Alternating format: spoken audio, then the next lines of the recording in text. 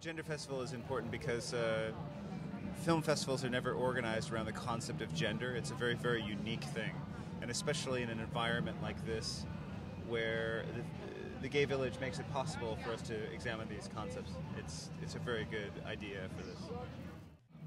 I think for all these films, they're organized around the concept of gender, but the storytelling within that concept is the most important criterion for, I think, any film when you're judging it. So.